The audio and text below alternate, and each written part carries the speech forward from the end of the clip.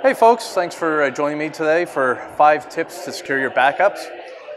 My name is Matt Crape. I am a senior technical product marketer for Veeam, and we're going to cover some things that you could be doing today to protect your backups. So we'll be touching on some stuff specific to Veeam Backup and Replication, but ideally, even if you're not using our product, these are things that you should be considering as part of your plans. So let's jump right into this. First thing you want to think about is locking your front door. It might sound a little bit silly, but it's one of the easiest things you could do. Stop access to, whether it's the management plane, stop access to anything that could really impact your backups and their security. So you can use things like, for example, Veeam Backup Replication, one-time passwords. Super simple setup. Scan the code, you'll get your authenticator app going, and you're good to go. You can use it in an offline fashion too, because lots of folks like to keep their backup servers off of the internet, which shouldn't be internet accessible, makes things more secure by default that way. But don't just stop there. Think about every step along the way. Where else can you implement one-time passwords, MFA, and so forth? Can you implement it on the actual OS that you're running on? If you can, do that as well. Are you able to do it on any of the other components? Restrict the access to the operating system itself as well if you can. Once things get locked down a little bit, I like to say throw away the key, but not really. What I mean by this is think about things like immutability. If you're not familiar with the term, it basically prevents changes or deletions of files. Security is a big topic this year at VMware Explore. And there's a reason for that. Ransomware is not going away. It's going to be a threat that keeps coming around, and more individuals are attacked every year. One of the first things that attackers do is they delete the backup files. Why is that? Well, because without a backup, you can't really have a successful recovery. So by introducing ways to prevent the backups from being deleted, you give yourself that added insurance, that added safety that you need when it comes to making sure that you can recover after an attack. But you also have to make sure that you're planning accordingly. Now, what I mean by this is when you enable immutability, that means that file can't be changed and it can't be deleted. If you're using some sort of cloud storage, for example, make sure you understand how long is that data going to be sitting in that cloud and what's that cost going to be. Similarly, if you're doing something on-prem, understand, hey, what does this actually look like from a growth perspective? You don't want to turn on immutability, figure, hey, you know what, we're good to keep this for 3 years, only to realize after 3 months, you're going to run out of storage. What do you do then? So make sure that you do the math. Another very common thing that we stressed is use strong, secure accounts. Many of us are familiar with the idea of service accounts. You set these accounts up, whether it's in Active Directory or maybe right within Windows itself, and they have just the permissions that they need, and you use them for a very specific scope. Give it a strong password. Downside is, it's a pain to manage, right? When it comes time to actually go through and rotate through these passwords, there's a lot of documentation that might be involved. You might have to change in many different places. Veeam supports something called Group Managed Service Accounts, which is actually an Active Directory construct. So you can use this for all sorts of stuff within your infrastructure. And what it does is it creates an automated way for these accounts to be created. Passwords are automatically rotated because they live within Active Directory. The applications, in this case like Veeam Backup Replication, don't actually have the password, so there's nothing compromised there. And they auto-rotate after 30 days. So these passwords are 240 byte characters long, which is pretty secure, automatically rotated. So it definitely adds a layer of security into the mix. Along the same lines, a lot of us are very familiar with the idea of principle of least privilege.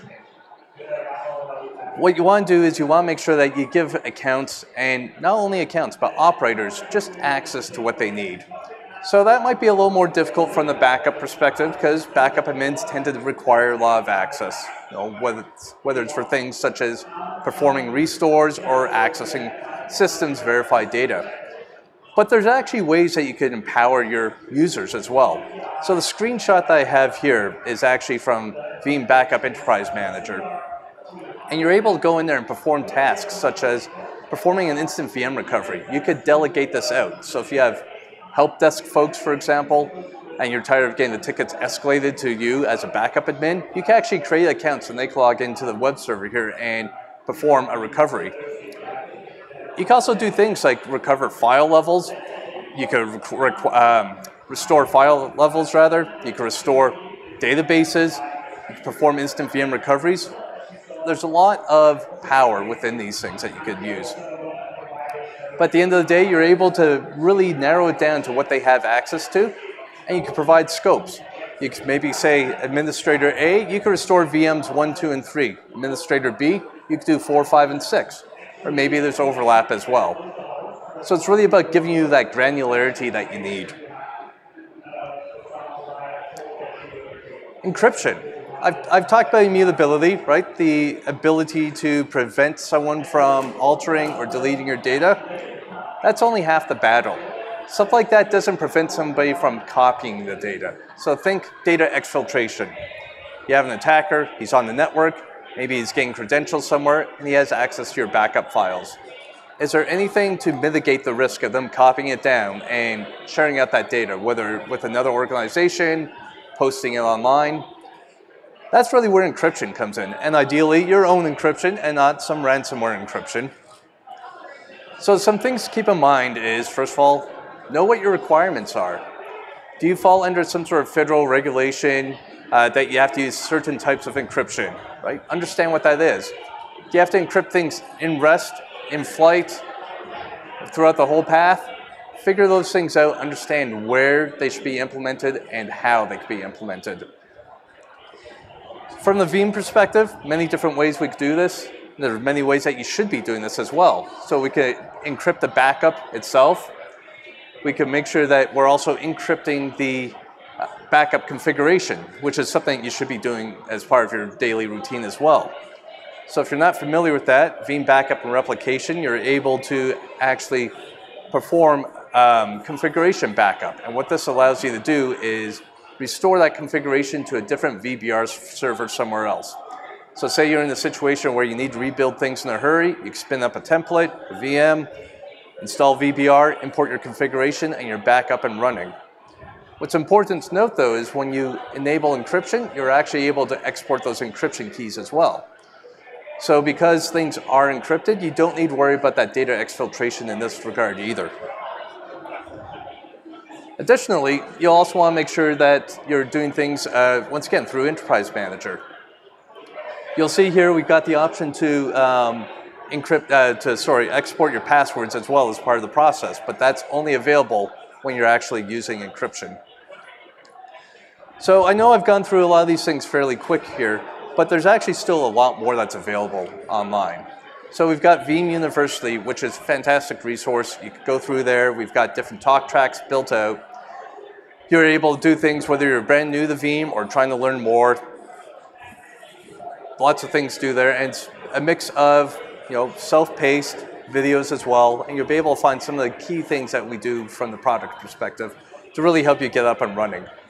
We've also got the Veeam YouTube channel, which has lots and lots and lots of content on there.